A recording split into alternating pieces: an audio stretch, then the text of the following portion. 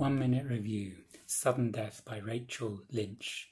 This is the 10th D.I. Kelly Porter novel. The body count is high as a helicopter crashes into the side of Scafell Pike, the highest mountain in England, during a fell race. But this is no accident. The helicopter was sabotaged, and D.I. Kelly Porter heads the investigation to find out what happened.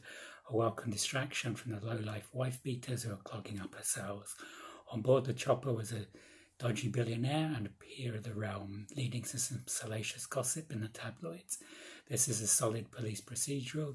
The pacing is good and the background is scenic. The police details feel authentic, right down to the real frustrations of trying to convict known felons without concrete evidence.